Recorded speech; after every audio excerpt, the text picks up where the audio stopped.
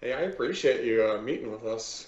My coworker is muted because he's watching two of his kids.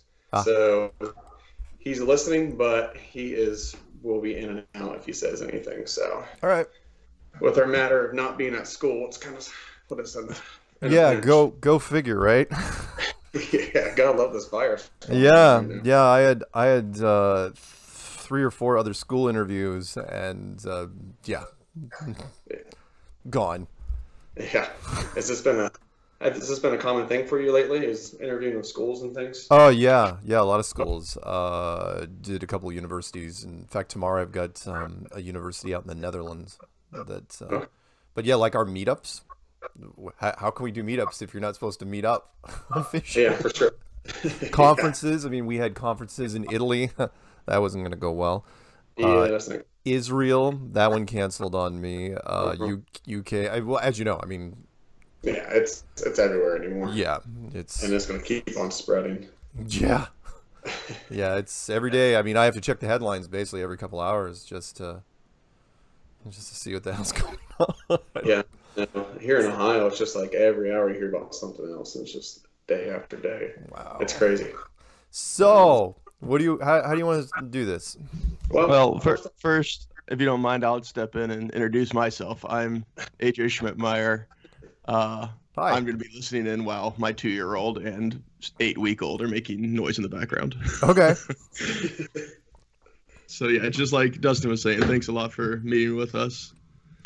Oh yeah, yeah, yeah. No, happy to do it. Are you kidding? It's what I do yeah. all the time. Is it okay if we record this because we do Yeah, want to show it?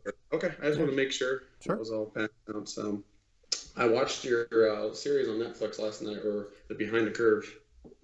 Right. That was very, very, very interesting. I liked it. It Uh, was that was an interesting process. They followed us. That's a couple of years old now. yeah, They followed us for 7 months, and by the time they got to the end, they hated. Yeah, the director was really interesting. The director just hated the whole concept. He didn't hate us. He hated the whole concept to really. where he didn't even. I didn't even know if he was going to push it. He's like, yeah, we're never going to get any film festivals. No one's ever going to buy it. It's like it resonated just so quickly, and Yes. now I'm sure it just haunts him because he burned everybody all the bridges when he was making it. Yeah, So anyway, for sure. So first off, our students kind of came together and we kind of came up with some questions because the way our seventh grade content goes is we introduce Earth and we talk about how it's a sphere and we talk about the rotation, revolution, sure. and it's more of an introduction. And so what we did is it also starts talking about early beliefs, and this Mhm. is how we got into flat Earth. Yeah. Is we talk about how people used to think the Earth was flat. And so my coworker, who you just heard from AJ, I think it was a year or two ago, he saw, I think it was Nightline that interviewed you. It was for your conference. I think it was the Yeah, first yeah, yeah. conference. Yeah, The ABC piece. Yeah. yeah, yeah. So what we did is we shared it with the class. It was only a 7 minute clip, and they were very, very intrigued about, well, what about this and what about this? And like, I could only know so much of what we would get from the 7 minute clip and what you can find online. Right. So we tried to reach out last year, but I didn't have your email. I guess I didn't really search hard enough. And then I'm this about to year, say, it's easy to find. yeah, yeah. Well, this year it happened again. Like, let's just try this again. So we shared that video again, and the kids are really, really, really, really interested. Cool. And so we compiled some questions. We had probably over 60 or 70 questions. Oh Obviously, we're wow. not going to answer all 60 or Oh 70. no, yeah, that's how it starts. I mean, everybody when they first get introduced to it, I either get, "What about this?" and "How does this work?" And it's like, Hmm. oh, okay, here we go. I mean, and again, I don't mind. I mean, that's part of the Yeah. process. And the way that we always teach science is, science is unknown. We're still trying to figure everything out, and we look at everyone's ways, and we don't judge, and that's how we go. So, No, hey, and you're that's how I've taught science. you're nicer than most. I mean, Neil Tyson's statement, which I love so much, is that science is true whether or not you believe in it. And it's like, okay. It's like, yeah, I don't know if I'd put that stamp on everything, but go ahead. So, Yeah. are there names associated with these questions or? No, I don't Okay. have names associated with them at all. Okay. So I try to stay away from names. I had them actually not even put their names on the Oh, okay. cards. So we kind of more of an anonymous type thing. So Got it. If you're ready. Yeah, let's do it. So, we've seen a picture of a model of, of Earth. We saw Antarctica goes around. Yeah. The very first one was what would happen, we talk about global warming, the ice started melting. What would happen then? That's a great question. In fact, I'm amazed at your first question because I've been getting the climate change questions now for a couple of years. Not in the beginning, but now, yes. If it is an enclosed system, if it is, a giant snow globe, a giant building, a couple things. One, because the first question usually people ask me is, does climate change even exist in a flat Earth model? And I said, yeah. As a matter of fact, it makes a lot more sense in a flat Earth model because the flat model is a closed, pressurized system. In fact, I always thought it was funny that they called it greenhouse gases. It's like, wouldn't the greenhouse gases make more sense if it was an actual greenhouse, not this whole open space idea? So if the ice melts, what happens? I mean, does the sea level rise? Yeah, probably. Although if it's a part of an automated system, it probably has to try to compensate for some of that. I don't know. I mean, the ice levels dropping and the sea levels rising would be gradual enough to where we wouldn't probably see much in our lifetime along those lines. But would everything rise? Yeah, sure. I mean, again, if you're talking about, in fact, let me dig up one of my props. If you are talking about an ice wall, the inside of this sort of thing, yeah, would the sea levels rise eventually? Sure. Yeah. Okay. So so the sea levels rise. Obviously, we still have the crust. Would water run, quote unquote, run off, or what would happen to the water? No. Because again, and I know if the kids are watching this, you're talking about a literal self-contained system. As my friend would like to say, we're living basically in an Antarctic basin. You're living in a giant saltwater lake, which is in the inside of a building. So when people ask, it's like, well, why doesn't the water fall off? I get that so many times, and the movie Thor and the whole Asgard thing did us no favors whatsoever because that whole cosmic waterfall. It's no different than why doesn't water fall off of a lake? Well, because the lake's enclosed. And that's basically the short version. And which is also interesting because most people don't know the Antarctic continent is mostly even if mainstream science says it's a high plateau around 14,000 feet high. It's basically a high frozen desert. And it's like, wow. I mean, even if the water wanted to go somewhere, it's not going anywhere. That continent is just way different from anything else. Yeah, and I found it interesting. That was one of your documentaries that you did where, we're like basically banned from Antarctica. Yeah. Again, that was something I never even, never knew before. Nobody does. Yeah. It's the only unbroken treaty in the history of treaties. Even now, it's not even up for renewal until 2041. That no country, no matter how big and powerful you are, can set up shop there. And that was one of the first things that I just called BS on because I'm going, okay, so we can frack in your backyard tomorrow. We could get in there right now, and yet with billions at our disposal, we're not allowed to even touch it. In fact, I'm sorry, one more thing. We're not even allowed to talk about it. You're not even allowed to run a newspaper article, saying, how great it would be for ExxonMobil to go down there. Full page ad in the newspapers? Nope. You're not allowed to talk about it. Fascinating. Crazy. Yeah. That's great. Yeah.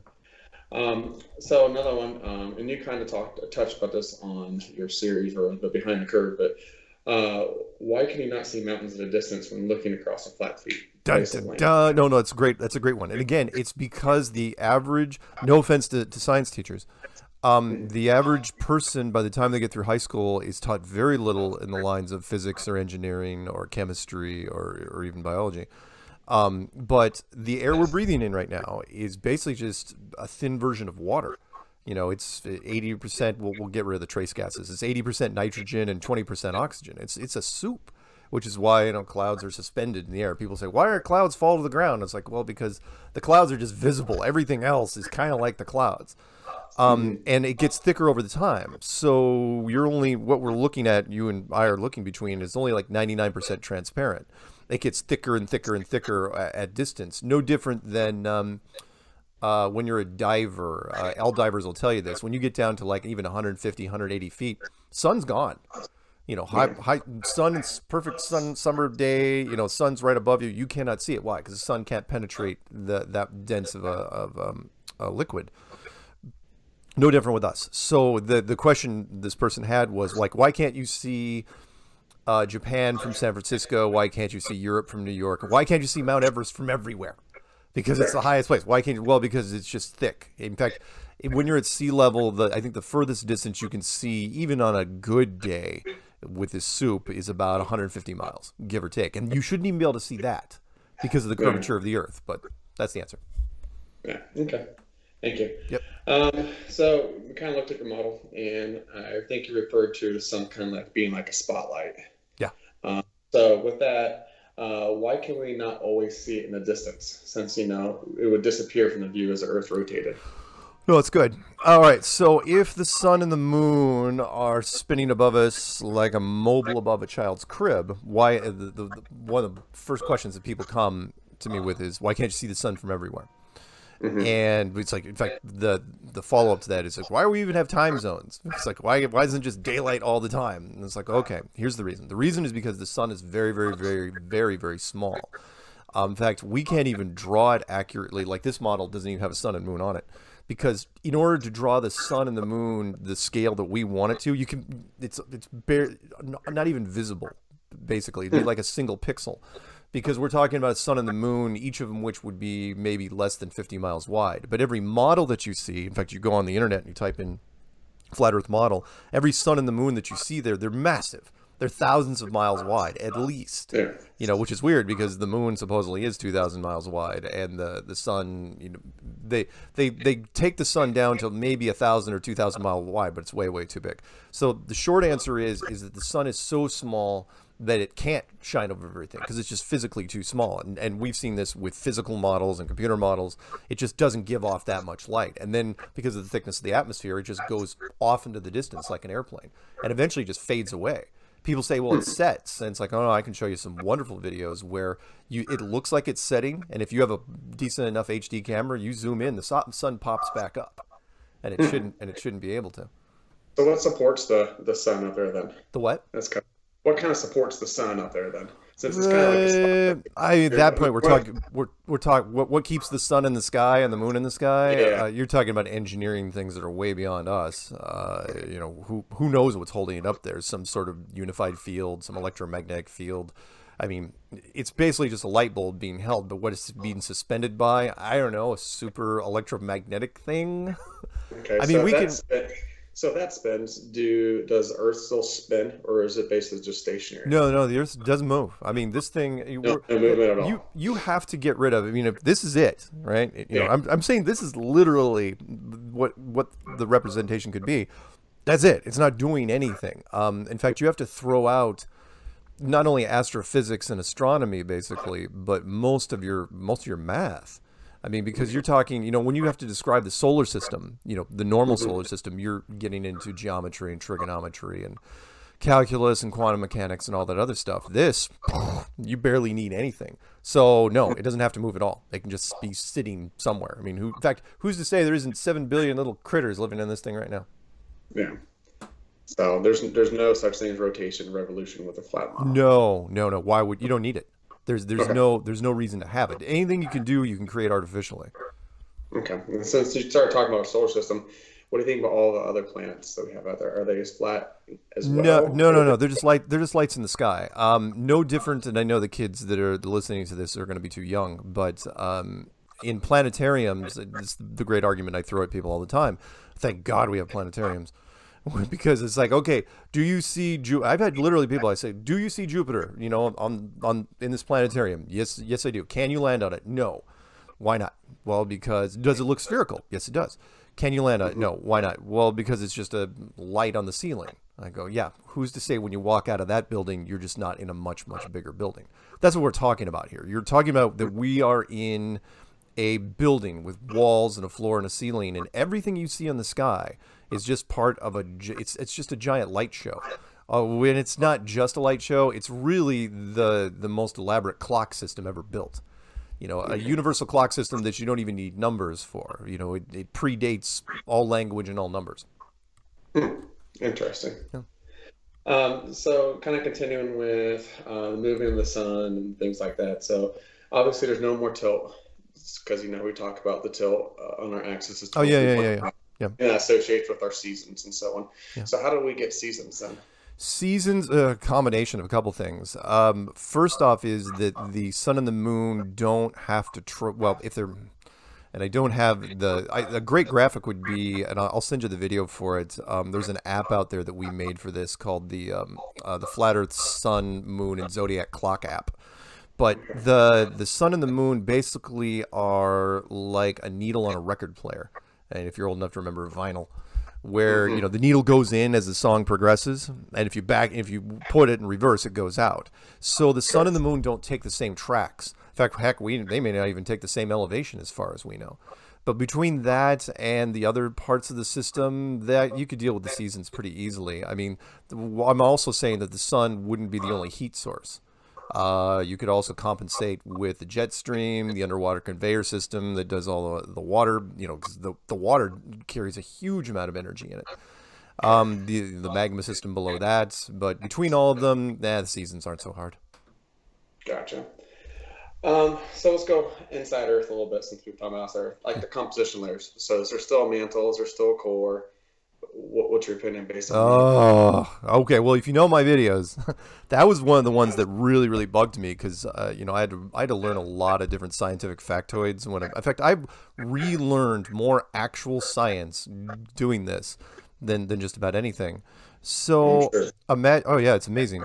So imagine this. So we've all seen those cutaway, those cross sections of the Earth, right? With orange, perfect 1,000-mile layers, orange and yellow and white, and I'm sorry, red, orange, yellow, white. And it's like, wow, it's really, really great. How do you get that? And it's like, what's the deepest hole ever drilled? Well, the core of the Earth, if you believe in the globe, is 4,000 miles to the center. What's the deepest hole ever drilled? 2,000, 1,000, 100? And it's not even 10, it's 8 miles. And the Germans and the Russians tried this for decades, tried to get past 8 miles. Nobody can get past 8 miles. So if you can't drill past 8 miles, what exactly are you showing me with this cross-section of the Earth? And in fact, it used to be in small print for years and years in textbooks, which was, we don't actually know what the core of the Earth looks like. We're just guessing based off of volcanic stuff. And it's like, volcanic stuff, we're not even talking 3 or 4 miles. Depending on what volcano you're looking at.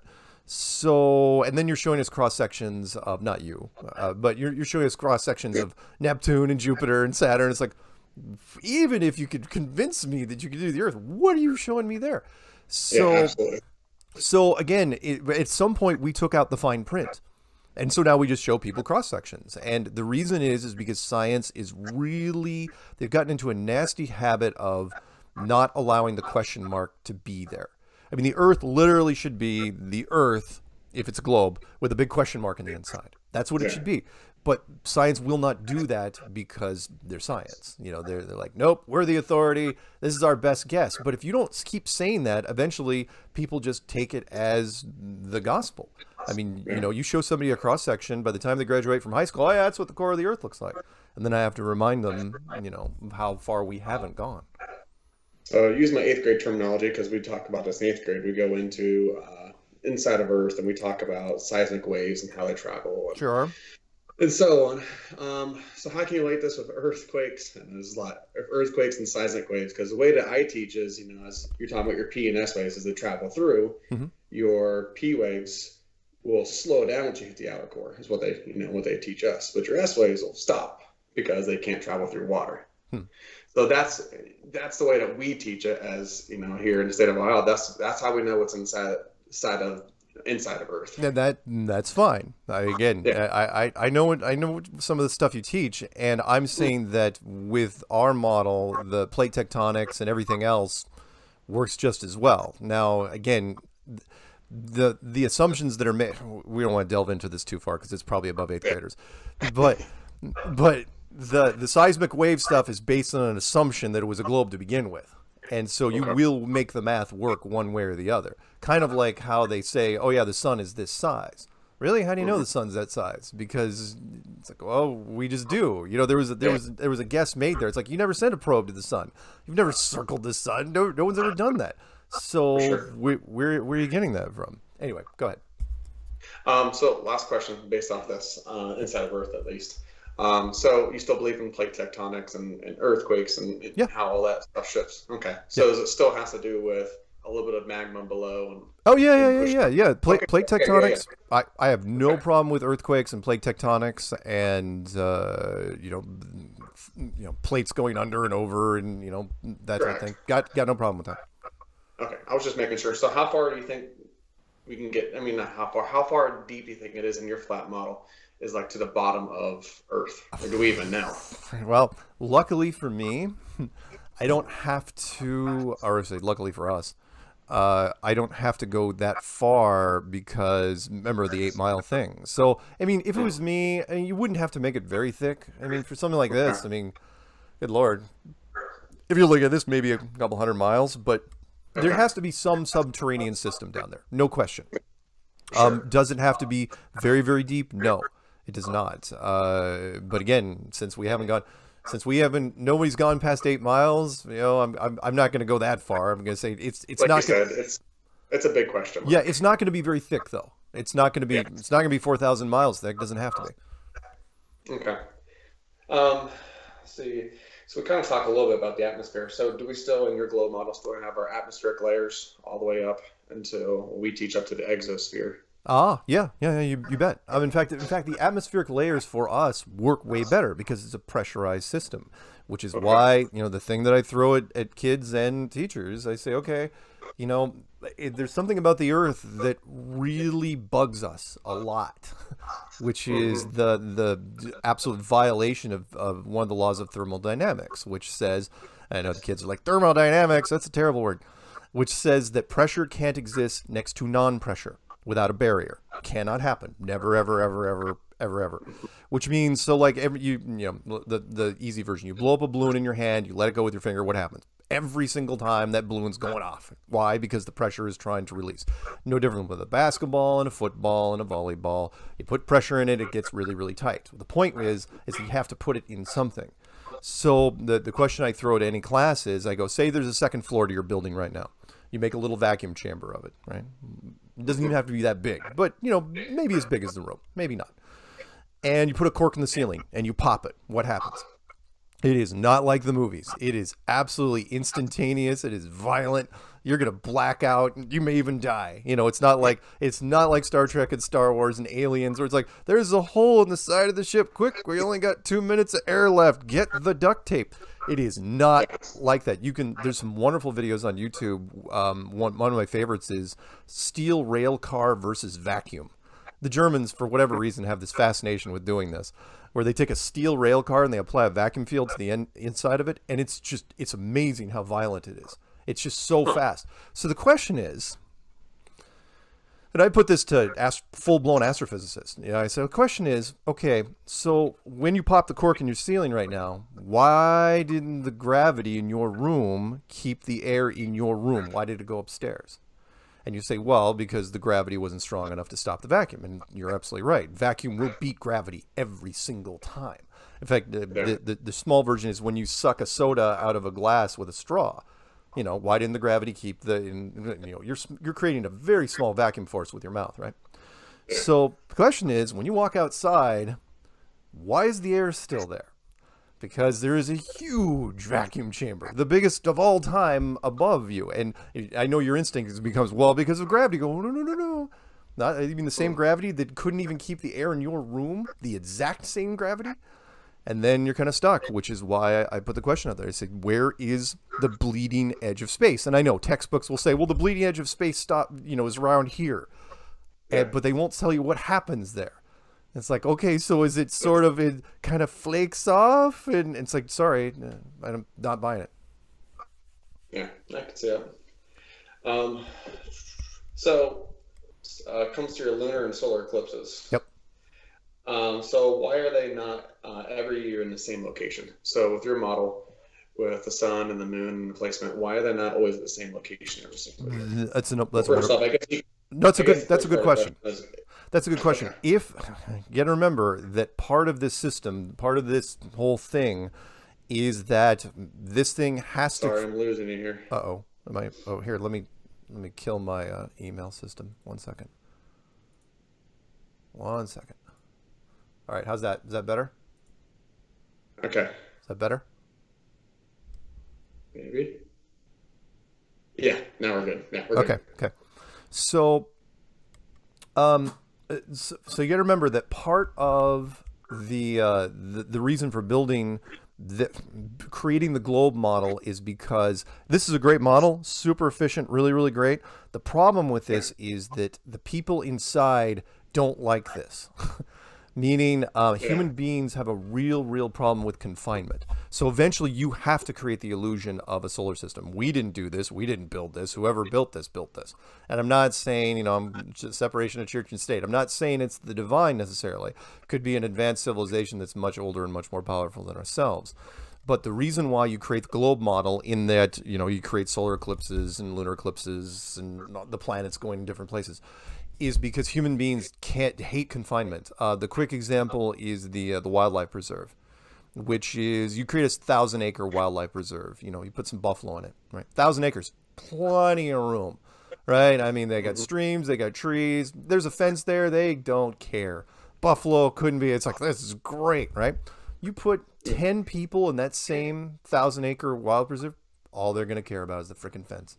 It's all they care. Human beings have this curiosity. It's like, why is the fence there? Who built the fence? Why are we on that side? Who's on the other side? Have we angered the fence makers? Maybe we should sacrifice things to the fence. Grab the buffalo. And then it just goes on from there, and then they start building churches in the fence's name. So when it comes to anything in the sky, and I'm kind of getting ahead of myself, but the solar eclipses and the moon eclipses and everything, you're talking about just a giant elaborate clock system, which is made to create the illusion of the solar system, because you have to get rid of the fence. That's the key here. You can't let people know there's an edge to this world, because all they'll care about is the edge. They won't act naturally anymore. They'll just be constantly, and again, you also slow down the progress of technology. Remember, what I'm saying about this thing is we didn't even know. Our best and brightest didn't even know until about 1960. That's how big it was. We remember in 1960, our technology, pressurized planes and helicopters and stuff. We were barely doing Arctic stuff, by that point, any good Arctic stuff.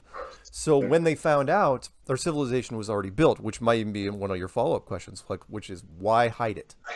Why keep it from people? Which is, are you kidding? Civilization's already pretty much been matured at that point by 1960. If you tell people, the potential chaos ripples are astounding of what might happen. I mean, look what's happening right now with a simple bug. Yeah. Imagine what this would do. Yeah. Thank you. So, talking about, with our model rotation of Earth, we talk about the wind patterns. Yeah. And going with the Coriolis effect. So how does that play a role in your flat Earth model? No different. I kind of lump the wind patterns in like hurricanes versus typhoons and clockwise versus counterclockwise, or even the star patterns. If you're going to go down that road, the star patterns going clockwise versus counterclockwise, depending on if you're above or below the equator. And I've seen time lapse stuff of that. All of it's artificial though, and that is especially when we'll do the sky first, and we'll go down to the weather patterns.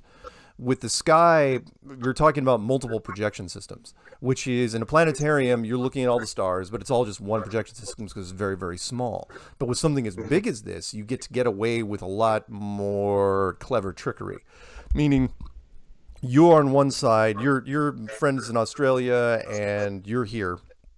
You're both looking at the belt of Orion. You both think you're looking at the same belt of Orion, but are you really? It's something we've been doing in software for the last 15 years called instancing, which means that the visual effects that you're looking at are proprietary to geographics or maybe even the individual, which you can do. Now, when it comes to the stuff on the ground, like if you're going clockwise versus counterclockwise, that wouldn't be hard to do necessarily. I mean, with some artificial physics, molecular gravity, gravity wells. The other things you could do would be there's something. Far. In fact, let me get into this real quick because I'm sure one of your kids asked this, which was water circling in, because if you're going typhoons versus hurricanes, water circling down the drain, one clockwise versus counterclockwise. Utter myth. Oh my God. I didn't even know this was I thought it was, everyone grows up. It's like, hey, the toilets go in the opposite direction when they're in Australia. It's like, really? Do they? There's this one, in fact, you may even know this. If you're a science person, there's a big, giant YouTube channel called Smarter Every Day. You ever heard of it? I haven't seen that Oh, one yeah, before, look no. up this guy. He's great. He loves doing these little science experiments. He's got millions and millions of subs, and he doesn't like us at all. But he did a thing some years ago called toilet water. The toilet water experiment. We was going, I heard a thing that toilet water spins and so he set up the most fantastic test where simultaneously, they were FaceTiming this thing, and they set up these kids wading pools with a central drain, identical pools, and they let the water sit for hours, so it was absolutely perfectly still. And then they used eyedroppers with food coloring instead of boats, and, in this cross pattern, and then pulled the drains at the same time and watched, and did time lapse. And he said the effect was so negligible that he goes, he could not confirm it. He goes, I don't know how this myth started, but he goes, I don't know where it came from. And it's like, yeah, that's what we would expect. However, if you wanted to do it, again, you could treat it no differently than the tides. I know I'm rambling a little bit, but the tides might even be another one of your questions. Like, how do the tides work? Yeah. Which is, okay, the same effect of gravity, because that may also be a question. It's like, do we believe in gravity? Yeah, I do, but I don't think it's just gravity. I also think buoyancy and density has something to play, because it's a pressurized system. You can use the both in tandem. But when it comes to the tides, what's easier to do? Do you use it with the same artificial gravity system that's down below, the same physics engine? Or do you hook up some weird, complex directional gravitational force to the moon? You use the lower thing. It's the easier one to do. I mean, yeah, you could do it with the moon, but what a pain in the ass it would be. Sorry, I shouldn't say ass. You're right. But it would be... considering the moon's only 50 miles wide, give or take, it would be way more problematic to do. Sorry, I know I'm jumping in different directions, but... No, you're fine. So one student want to know, what is your greatest piece of evidence that Earth is flat? Why are you so confident with this? Long distance photography, and I did not come up with this. When I did the clues, I never even hinted at long distance photography. Didn't even think people could do it, because I didn't even know, when I first came out with it, I thought there might have been some bends and bows to this thing. It was more like a roulette table. And then people immediately wrote me and they said, well, you can't use a roulette table as an example. And I said, why not? And they said, well, because all the numbers of the roulette table add up to 666. And I go, is that true? And it is. It's absolutely true. It's like, wow, this is super creepy. But that's fine. So they said, no, it's perfectly flat. And what people were doing was they were running out to the beaches and shooting these long distance photography things with HD cameras. And that's really what's changed. So they're shooting boats at, and I can show you some wonderful, I'll send you some links when we're done, some wonderful links of videos of boats and oil rig platforms and lighthouses and things that should be on the other side of the curve. They should be behind the curve, which is interesting because Daniel called it that. I know he was doing it, the director was trying to do that in a derogatory way, but whatever. But it's true, which is there should be nothing behind the curve because everything you're looking at should be over the hill. Meaning, forget about the side-to-side stuff. When you're looking off into the distance, the curvature of the Earth is, when we're not going to use the special geometry. When you're talking less than 500 miles, the curvature of the Earth is 8 inches per mile squared, which is 8 inches per mile per mile. Easy enough, right? So it's 3 miles, it's 3 times 3 is 9, times 8 is 72. 10 miles is 10 times 10, 100 times 8 is 800 inches, and it gets worse and worse, you know, if it's supposed to be a curve, to where like even 50 miles, you're talking 1,700 feet of curvature, which means whatever object you're looking at should be obscured by that much curvature. Absolutely. But it's not. And it's not almost, and yeah, I know you're dealing with some weather conditions, refraction, Fata Morgana, atmospheric lensing, but there are objects out there on a good day, depending on what soup you're looking through, which are amazingly clear. And not only that, in fact, my greatest example, which I'll send you when we're done, is we missed this for the first couple of years, which was you can see the horizon behind these objects. That shouldn't be. So if you're seeing the objects, you know, at 10 miles and 15 miles or whatever it is, there, you know, and remember, it's also related to how high your camera is off the water. You shouldn't be able, you should only see these objects so far, but at the very least, the horizon should be cutting off in front of it. That's the point. The horizon should be cutting these things off, and the horizon is way beyond it. So, and that's not how mirages work. I mean, I don't care if it's a superior or inferior mirage. The horizon should never ever be behind these things, and no one can ever explain that to me. And to where now the trolls are coming at us and saying, well, it's an apparent horizon versus the geometric horizon. I'm going, so you can never see the geometric horizon? They're going, no, that's invisible. I go, okay, what's that? And they go, that's the apparent horizon. I go, yeah, but it's behind these objects. And then they shut up, usually. So that's by far our strongest argument, because it's so, most of our civilization lives next to some sort of water. So that's what people have been doing, to where I've told people, I said, find me an object that you can't see. That, let's say, just say it's 50, 100 miles away. We'll ballpark it. Look, 50 miles is a good number, though, because that way you don't have to deal with too much weather stuff. 50 miles away. Tell me an object that you can never, ever, ever, ever see at 50 miles. And no one's ever done that. And it's, so yeah, that's by far our most compelling thing. Is that what they were trying to do right there at the behind the, or what was it? The behind the curve here at the end? Yeah, kind of. Well, that's just okay, two things. With behind the curve, they included none of our long distance photography things. In fact, National Geographic, when they did their segment on us, got rid of all our long distance photography. Nobody wants to talk about it. Science does not want to talk about it, because what's changed recently? It's like, well, how come we haven't figured this out over the last 100, 200 years at least, with cameras? And the difference is HD.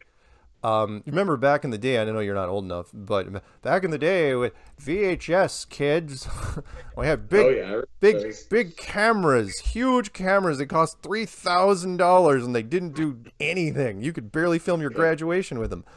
And you shot off anything off in the distance, and it just became this blurry mess. Well, HD technology with zoom, it's extremely clear.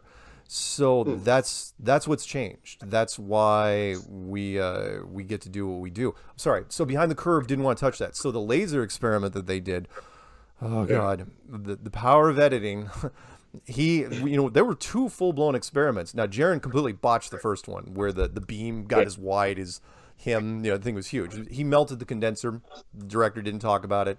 You can't. That's another thing they don't tell you, is you take a military-grade laser, which you're not supposed to buy illegally from China, but whatever, they'll ship them to you. Which is, you can't leave them on constantly. It'll burn out. You'll burn out basically the condenser lens. And so he burned out the first one. They didn't talk about it. But what Jaron screwed up was he never went to that site and even went to that location and checked line of sight before he did the test.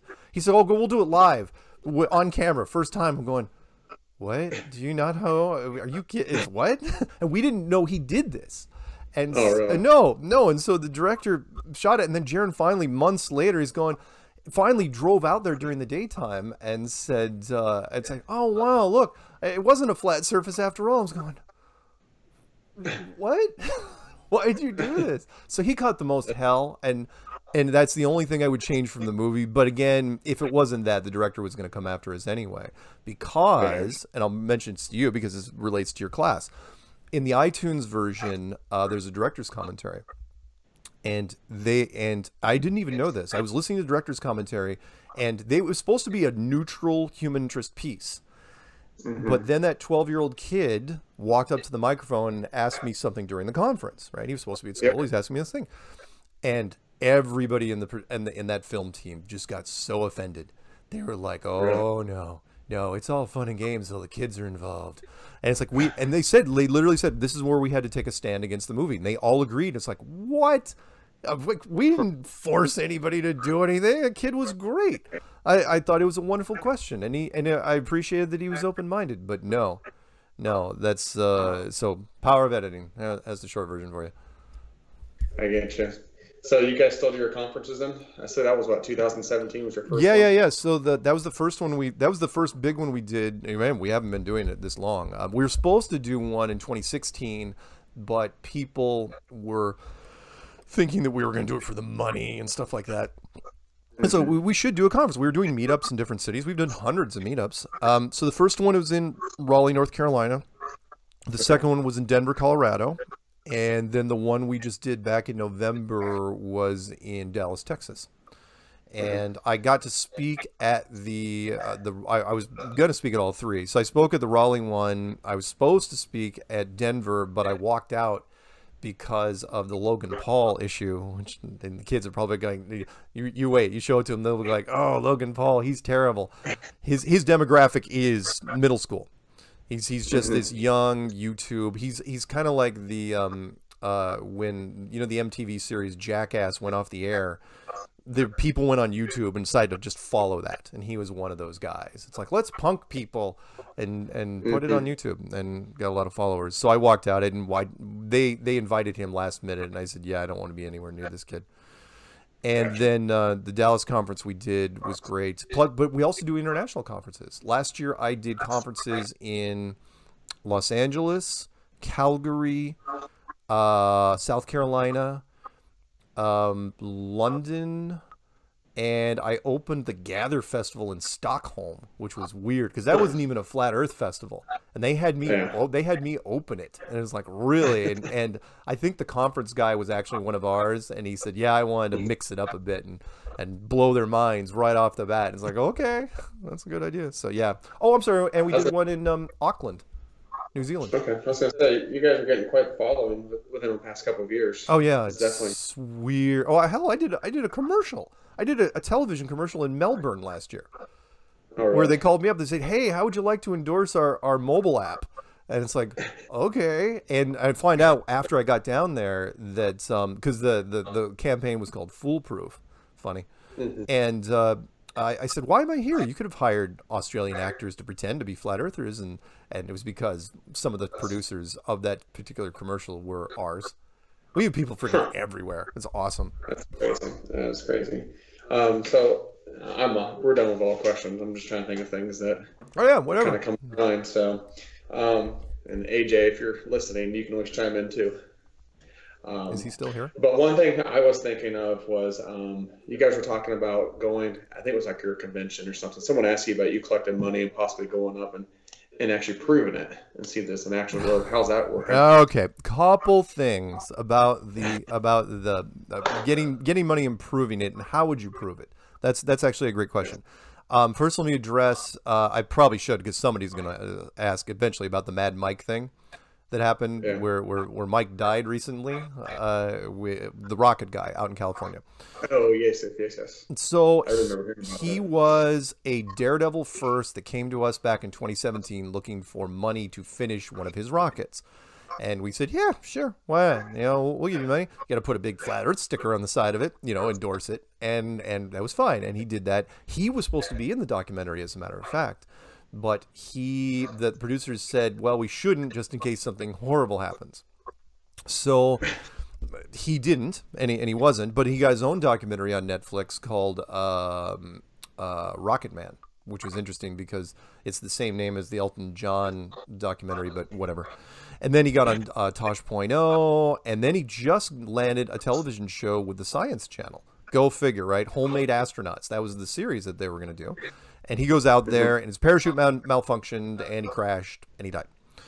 And people were say, was he trying to prove flat Earth? No, he was only going a couple thousand feet up. He wasn't going to prove anything.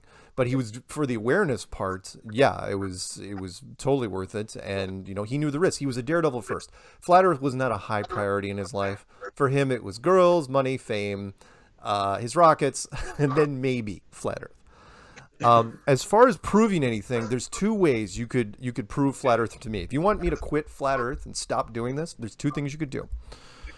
The first thing would be to take a 4K camera, put it on a rocket, send it into deep Earth orbit or further, right? Have it pointed down at the ground, right? Don't have it moving around, and don't ever hit the stop button.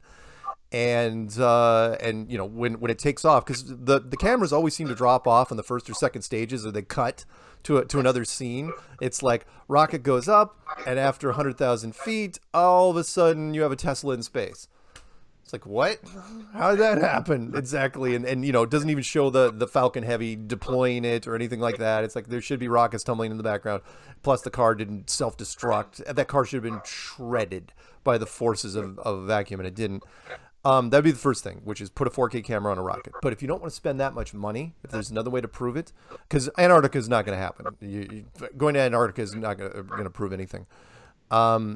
Would be the spacesuit challenge, which I put out to people, which is, okay, find me a spacesuit. You know, apparently in the history of spacesuits, for no apparent reason, they've been flawless. Nobody's ever died or gotten injured in a spacesuit accident. And that's going all the way back to the 60s to now, right? So Mercury and Gemini and Apollo and Soyuz and the space station and space shuttle program, no one's ever had a problem with a spacesuit, even though the spacesuit itself has a problem with thermodynamics.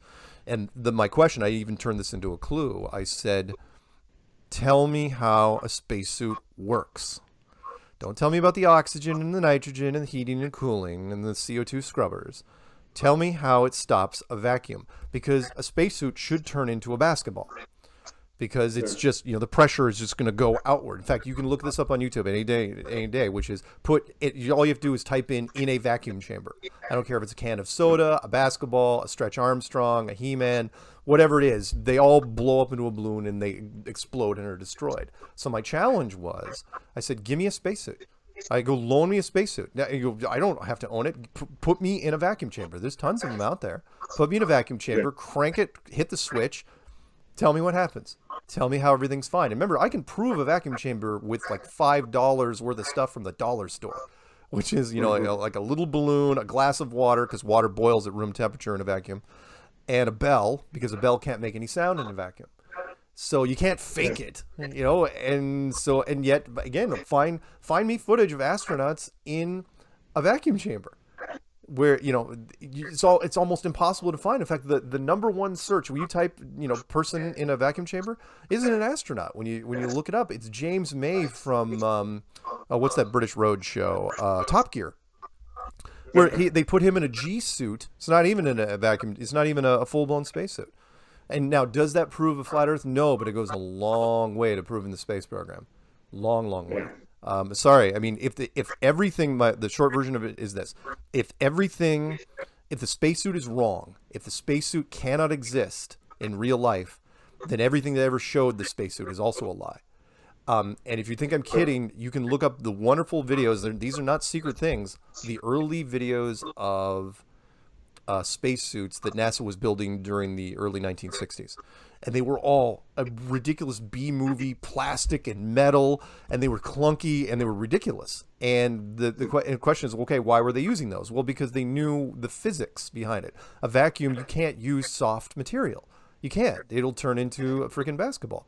So, but someone came up with, it was a brilliant idea, and let me end it on this, which is somebody said, it's like, well, we can't use these suits. We have to use flexible suits. And it's like, we can't let use flexible suits. Somebody's going to figure it out. And they'll say, no one's going to figure it out. Nobody knows physics.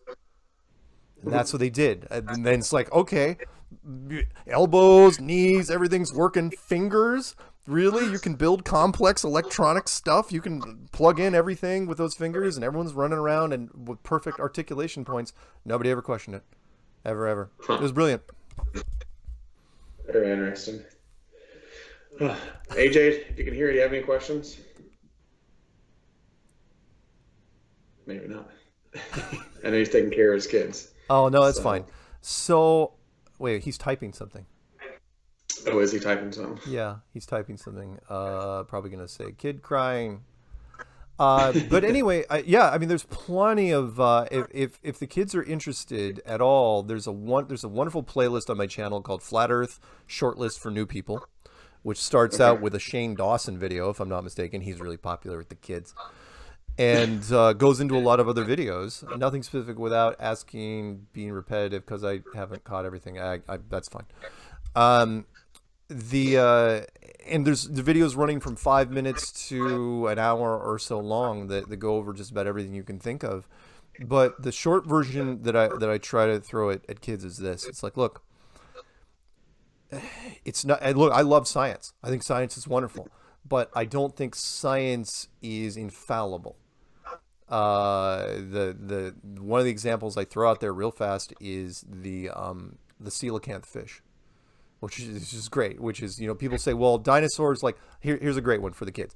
Are there dinosaurs swimming around Loch Ness? You know, the Loch Ness monster thing. No, why not? Well, because the dinosaurs have been extinct for at least 100 million years. Okay. Then you look up the coelacanth fish. The coelacanth fish, this unattractive fish that had been extinct for at least 70 million years, every scientist in the world, every single scientist would have bet the farm on it. And then they caught one off of South Africa, and another one off of Madagascar, and then Mozambique, and then National Geographic finally caved in. It's like, oh yeah, look at that. The fish is still around. So now tell me why there's no dinosaurs swimming around Loch Ness. And it's like, look, if that fish was even a little more elusive, it'd be even more groundbreaking today. And the thing is, science doesn't believe it until they get slapped in the face with a fish. And so that's why, and look, science, again, I love science, but science is not full of people that are absolutely infallible and incorruptible. You know, science will cut corners for the money. They will cut corners for the stockholders. They will, you know, do stuff every once in a while. But do I love science? Yes, we're talking on science. I love the fruits of science, but I just wish they would be more flexible in some instances. Yeah. When they put their stamp on something, they can't just say, this is how it is, you know, no matter what. And it's like, okay, you know, the boiling temperature of water at sea level, that's one thing. Core of the earth, not so much.